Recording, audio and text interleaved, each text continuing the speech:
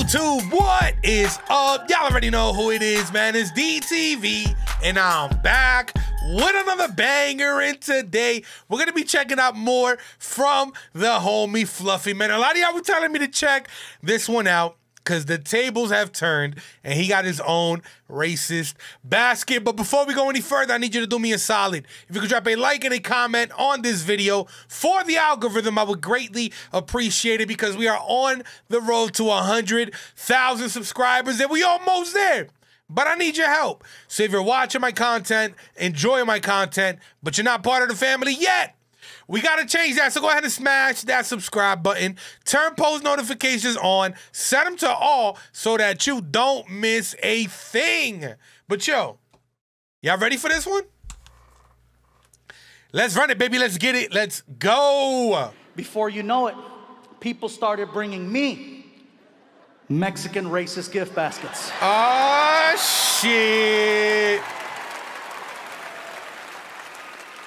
Now, when it first started happening, listen, guys, I'm not gonna lie, it was actually kind of cute because it was only other Mexicans bringing me these quote-unquote Mexican racist gift baskets. It started in LA after a show. This one guy walks up to me with a basket and he's like, "Hey, what's up, homie? Got you a racist gift basket." I said, "We're the same race." "Yeah, whatever." "All right, whatever." I take it backstage and all the items in the basket made it to my house. There was a Mexican blanket with a tiger on it, a bunch of bottles of Fanta, bottles of sangria, Vicente Fernandez CDs, Mexican candy, pan dulces, sweetbread, mazapanes. Everything made it to my house. Holy shit, okay. Now, the more East Coast we started traveling, and the more down south we started performing, the more... It got bad, didn't it? It got bad, didn't it? The gift baskets started getting. Fast forward to Mobile, Alabama. Alabama. All right. Let's see what happened to Fluffy there, man. Oh, it gets good. Earlier tonight, before we kicked off this special, my friend Martin was out here making a couple of announcements.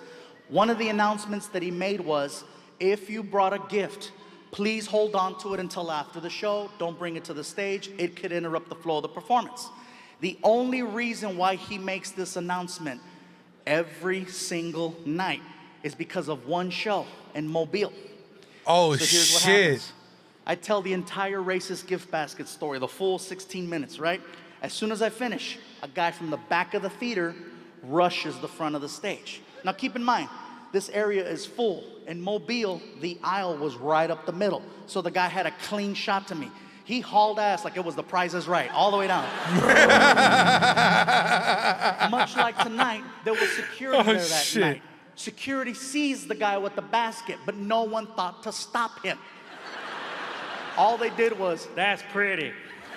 "Oh, that's pretty, yeah." So the guy makes it all the way to the front. He takes the gift basket and he puts it on the stage. Now he's heckling me from where you're sitting.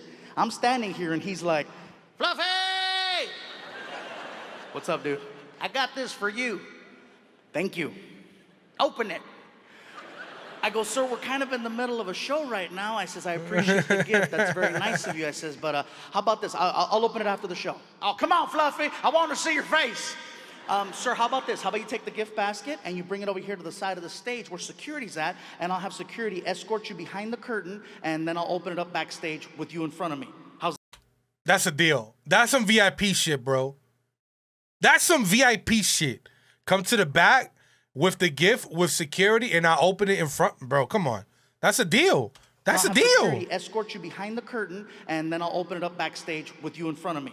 How's that? And he's not taking no for an answer. Now, the problem is, the crowd just saw me tell the racist gift basket story, and all of a sudden, there's a guy with a gift basket. They have no idea I'm not affiliated with freaking Duck Dynasty in the front row. Duck Dynasty? So now I'm trying to diffuse the situation before it gets crazy. But he's not taking no for an answer. Next thing you know, he does something no other audience member has ever done in my 19 plus years as a comedian. He takes the whole crowd away from me, flips them, and then uses them on me in 5 seconds. It was the most amazing, horrific thing I have ever witnessed. Oh, shit. This is all he did. "Come on, Fluffy!" We want to see your face. We want to see your face. We want to see you. He gets 2,000 people behind him to start chanting. Oh, shit. We want to see your face. It was very evident this was not the first rally he's ever led. Oh, the crowd shit. is so loud, I can no longer hear myself over the monitor. So I'm like, I lost. So I get on my hands and knees. I put the microphone down. I grab the gift basket, and I start tearing it open. I reach in. Forget about pulling out Mexican soda, Mexican candy, or a Mexican blanket. This dude was a pro.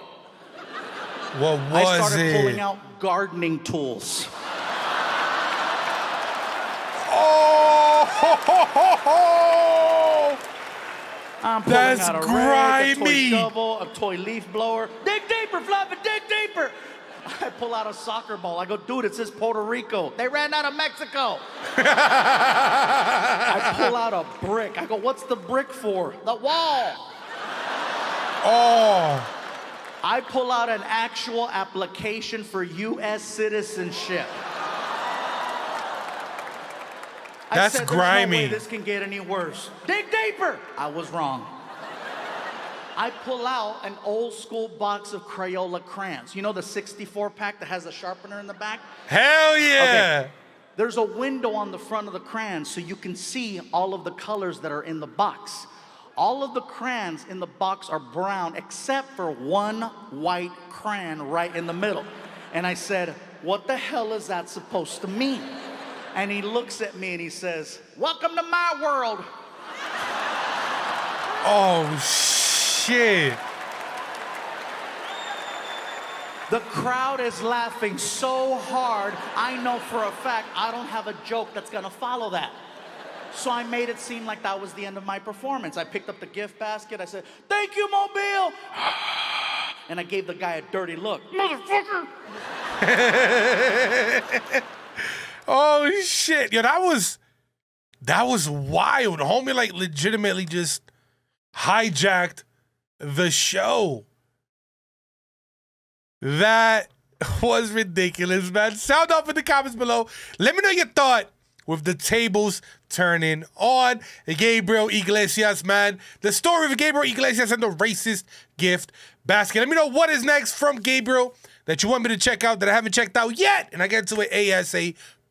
But yo, I'm gonna end this video right here. If you made it to the very end, you're the real MVP, baby. No cap. If you enjoyed this video, y'all know what to do. Make sure to like, comment, share, and subscribe. Thank you for watching, gang. I appreciate y'all. Love y'all. Peace.